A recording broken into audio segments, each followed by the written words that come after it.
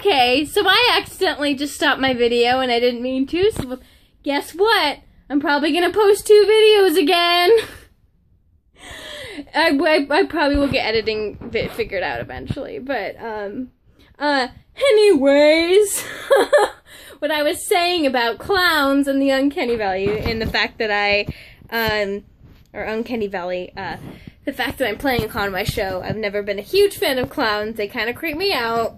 Don't know why, I guess. I was a kid that tried to outsmart them when I was little. Like, if I remember there being a clown doing tricks one time, and I was just like, oh yeah? Yeah? Well, I think I see how you did that. That was terrible. But, now I'm all for it.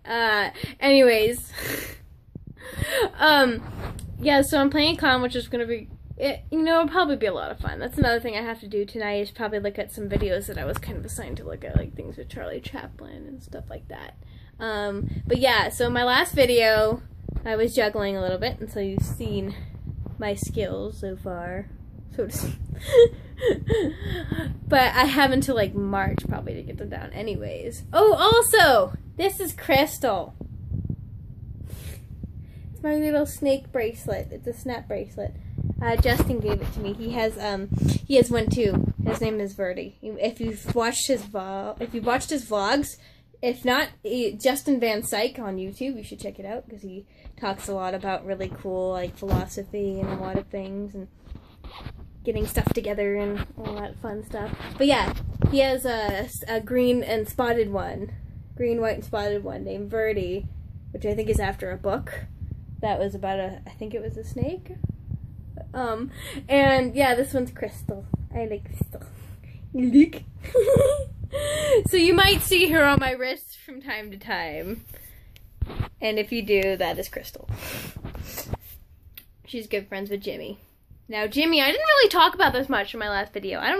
I've showed him a couple of vlogs ago. But, Jimmy is a really special stuffed animal of mine. I've had him for about 6 years. He needs his eyes fixed a little bit, but that's okay. And, I got him when I started acting. When I was in the show Snow White and the Seven Dwarfs with the youth theater in my area. And, I actually got the lead, which was really, really crazy and cool and an amazing opportunity that I got. Probably my 15 minutes of fame, sort of. Well, for youth theater, I suppose. But I got Jimmy during that time, and that was also during a time I developed this love for raccoons because at my dad's house, it's in an area that's like, has a ravine nearby and everything, lots of trees. I had a lot of raccoon friends, raccoon families that were around, and I'd feed them. Now, before you guys freak out, I researched them to the core before I started like getting involved with them, and like I really started finding out how much, they're kind of looked at society in a negative way, and they don't need to be, because a lot of them are actually not as bad as people seem to think. Like, for example, the raccoons that I knew, they would hang around my cat that I had at my dad's house. And, they just kind of, like, hung out together. They coexisted really easily. I think one time you just find them, like, a few feet away from each other just chilling. It's kind of funny and weird, but exciting. It just kind of shows to me that they're not bad. They're not going to hurt your animals all the time. I mean, do take caution, of course, if you ever want to, like, get involved with wild animals of any sort. Make sure you, like, research it and know what you're getting into, Make sure you know how to handle it. Maybe even how to communicate. But I have a lot of cool stories about that, which I might tell over time. Oh, yeah! I think there's a video! Right! Oh my god! Duh! Okay, there's a video of my raccoon friends from quite a few years ago on YouTube. Let me see what it's called. It's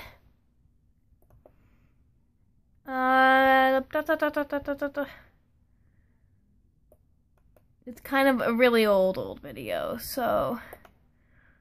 Yeah, it's called Baby, My Adorable Raccoon Friend. Baby was what I called her. It's from 6 years ago. Go figure. That was around when I got Jimmy, too. So in that video would feature Baby, which is what I ended up calling her, because she kind of responded well to it, I guess. And, yes, she was definitely a girl. I kind of sensed it when I saw her. I don't know what it was. But but I noticed that, like, I think one thing that pointed out is I started seeing her during the day a lot more in springtime, I think. Was it not spring? I don't know. I saw her during the day at one point, and I was thinking either, because I researched, and either that kind of meant, because they're supposed to be more nocturnal, right? Either it meant that they were maybe, they were sick, or that they had kits, baby raccoons, and they were trying to get extra food to bring back to them. And so over time I actually discovered that she definitely had babies, because here's one of my favorite stories.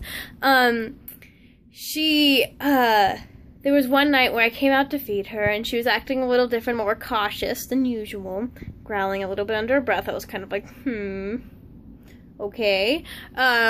Like, are you okay? And so I listened, and I just kind of stayed calm, and then I heard this little, you know, that's the sound raccoons make. And I heard it under the deck, and I was like, oh my god. I was like, I know why you're growling, actually. But, like, it wasn't, they also communicate in growls, but it was more of just a cautionary, like, don't try to mess with them, please. But it was very interesting, because when I heard that, I got up slowly, and kind of kept my distance and went around her slowly down to the grass and looked under the deck and saw there were 2 baby kits there, and they were the cutest little things ever. And she kind of just came over and then looked at me and walked off, yeah.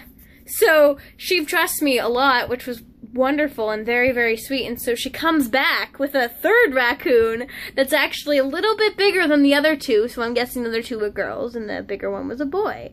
And it was like she was introducing me to her family, like, here, this is my family, can you take care of them too?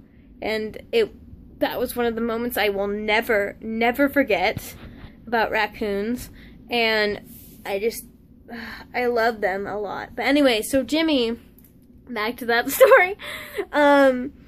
Jimmy was given to me by my mom's boyfriend at the time, because he knew I loved raccoons. And then it kind of became this, like, symbol of good luck to me, you know. And so I started just taking him everywhere. And so now I'm known as the raccoon girl, which I don't mind at all. I don't care if there's any weird associations with it. I like raccoons. It's straightforward. It's true. That's how I am. And everybody loves Jimmy and appreciates him. So yes, I bring him to school. Yes, college. You'd be surprised how many people actually accept that in college. And in high school. I did it in high school too. But I also just had that air like, I don't care what you think. So most people were just like, I respect that. And I think he's cute anyways. So why not? And he can be a good conversation starter. Anyways, my battery's getting low, so I better plug my phone in. But that's the story of Jimmy. Alright? Bye, guys. Peace.